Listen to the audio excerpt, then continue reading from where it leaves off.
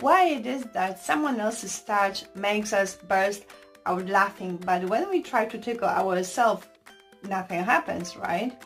It turns out that our brain plays a trick on us, and it's all about survival, control, and prediction. So first of all, why tickling even exists?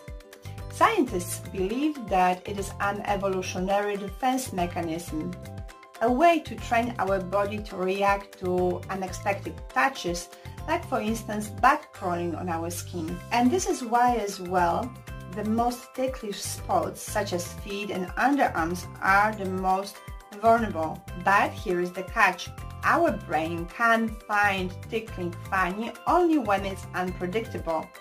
So that's why our friends or family can tickle us and then we can laugh as a result of that. But if we try to tickle ourselves, nothing happens.